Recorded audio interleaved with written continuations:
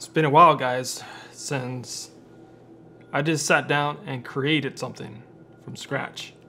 Normally I've been doing projects with other companies and brands, game studios, so it hasn't really been a say on what I want to do. It's always been a collab team together. They have a design in mind, and I got to take their design and make it into the freaking computer. That's how it works. Those are amazing projects, and that's what actually pays the bills. But at the same time, I get in a rut where it's like I just want to sit down and just create. So this, I want to say this is prototype number 2. I did one like this for a build I did with Asus inside a drum. So a similar concept. I had to create a motherboard stand that would hold all the hardware and that will insert into the drum, and that's how everything was pretty much put together in a computer.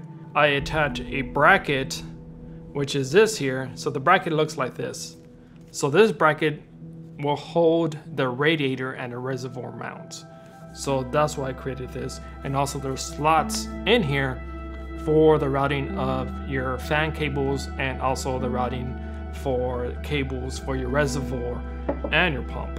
The quarter threads are on the sides, so they come out from the sides. I always like that look, set up from the top and also from the bottom. But I like this because they're out from the sides, especially when something like this. When it's something like this, so the whole design of this, I want it to be more rounded edges, not so much sharp corners, but very rounded, smooth, so it looks more, I want to call it more futuristic once I get everything painted. But even like the way the power supply sits, you see how everything's all rounded, chamfer edges, like it's smooth. The build's not finished. This is just a prototype to see how everything holds.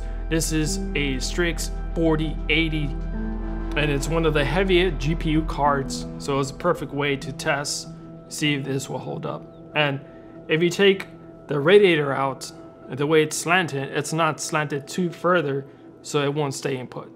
So all the weight from the radiator and the power supply is what balances this PC chassis. Because without it, it will literally tip over because how heavy this card is.